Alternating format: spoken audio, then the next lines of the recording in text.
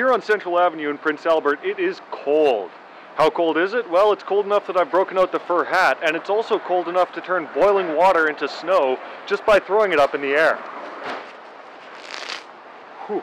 Environment Canada places the high for today in Prince Albert at just -30, with extreme cold warnings in effect across the province and much of the nation. With the wind chill here in PA, we're looking at -44 for today. Sask Energy is reporting record-setting energy usage in recent days as Saskatchewan cranks up the heat. SGI and Parkland Ambulance are both recommending that you carry a cold weather travel kit in your car, because even if you do have a breakdown and call a tow truck, it could still be more than an hour's wait before help arrives.